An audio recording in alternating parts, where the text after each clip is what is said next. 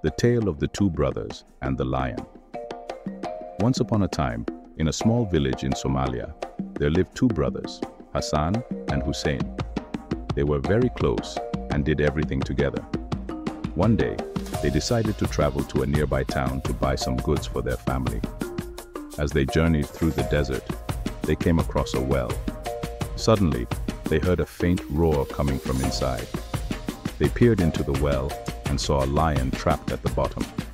The lion begged them to rescue him, promising to reward them later. Hassan was hesitant, fearing the lion might harm them once he was free. But Hussein convinced him to help, saying, "We can't leave him to die. He might be useful to us one day." So, they worked together to rescue the lion. They tied a rope around a tree and lowered it into the well, and the lion climbed out. He was so grateful that he promised to repay their kindness someday. Months passed, and the brothers forgot about the incident. Hassan became a successful merchant, while Hussein continued to tend to their family's livestock.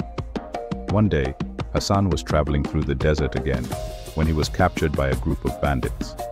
They demanded a hefty ransom from his family in exchange for his safe return.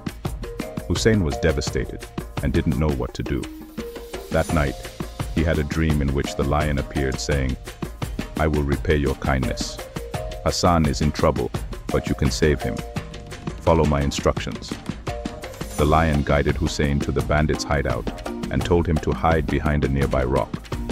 Hussein did as instructed and watched as the lion chased the bandits away. Then, the lion led Hussein to Hassan's prison cell and told him to free his brother. Hussein was overjoyed to see his brother safe and sound. They hugged each other tightly and thanked the lion for his help. The lion disappeared into the desert, leaving the brothers to return home to their family. From that day on, Hassan and Hussein never forgot the lion's kindness and made sure to always help those in need, just as the lion had helped them in their time of need. Don't forget to subscribe.